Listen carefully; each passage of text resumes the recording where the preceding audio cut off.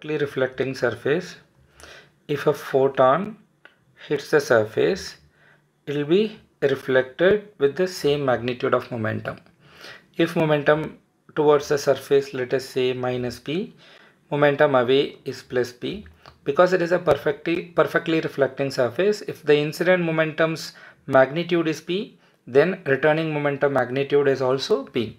Then what about the total change in momentum of the photon? It is whatever is the total change in momentum of the photon, or whatever is the force on the photon, the same force is exerted on the wall, because forces, action and reaction are equal and opposite.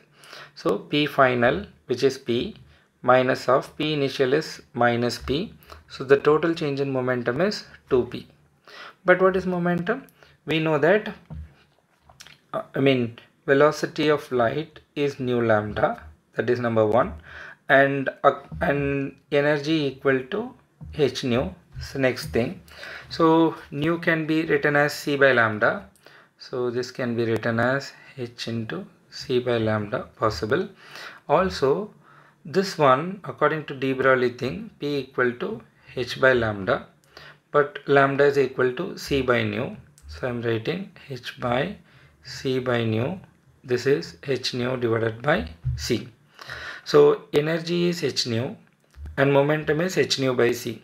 So this is equal to E by c. So 2 times the momentum means it is 2E by c.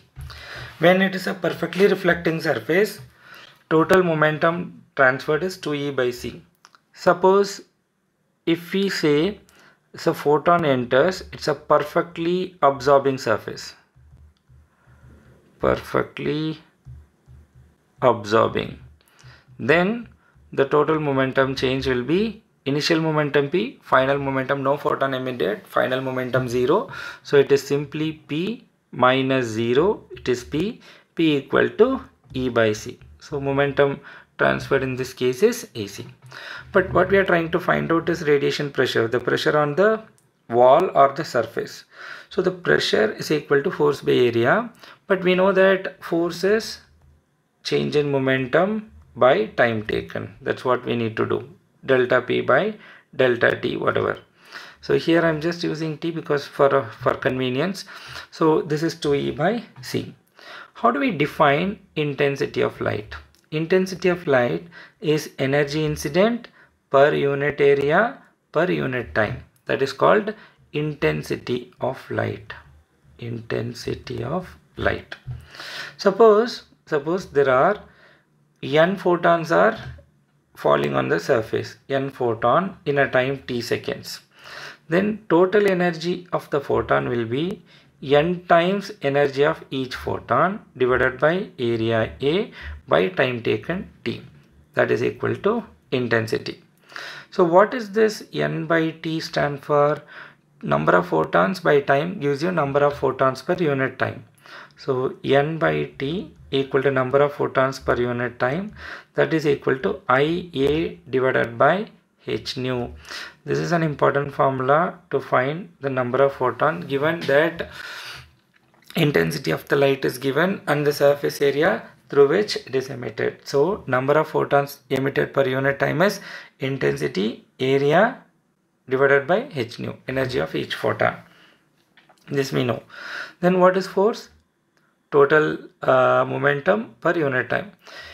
This is the momentum exerted by one photon. If there are n photons, the total momentum will be n times 2E by c divided by time taken t.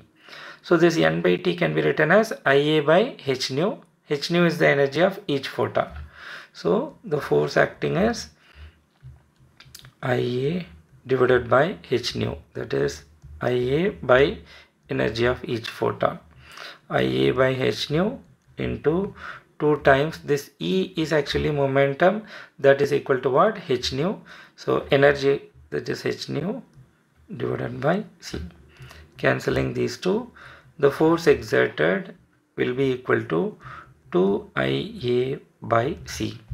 This is a force exerted by the radiation on a wall or on a perfectly reflecting surface. Force per unit area is pressure. Force by area equal to 2I by C. So this is called radiation pressure. Radiation.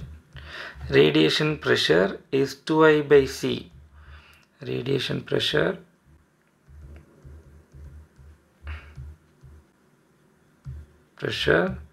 on a perfectly reflecting surface.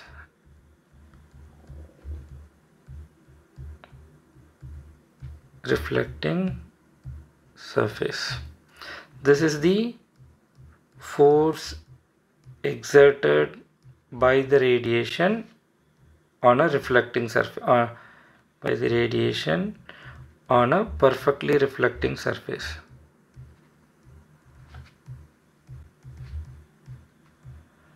As we discussed, if it is a perfectly absorbing surface, when the radiation falls, it completely absorbs. In that case, radiation pressure is simply I by C. The force exerted is simply IA by C. Suppose a photon is incident on a surface at an angle theta, then you are supposed to take only the vertical component.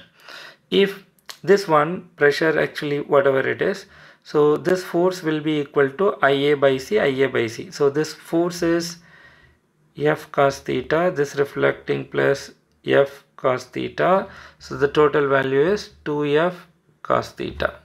So the pressure exerted on the wall, F will be equal to, net pressure equal to 2 times F. What is that? IA by C into cos theta. Then what is the radiation pressure in such case? Is 2I by C into cos theta. When this is normally incidenting on the surface, theta equal to 0 degree. If you substitute theta equal to 0 degree, 2IA by C, this result will come. Here if you put 2I by C, this result will come. So this is at an angle theta. If this angle is given, if they had given, instead of cos theta, you just substitute sin theta. So remember, number of photons emitted per unit time is intensity of the radiation, area divided by h nu, and force exerted is IA by C. On a reflecting surface means 2IA by C, absorbing surface IA by C, and radiation pressure is 2I by C.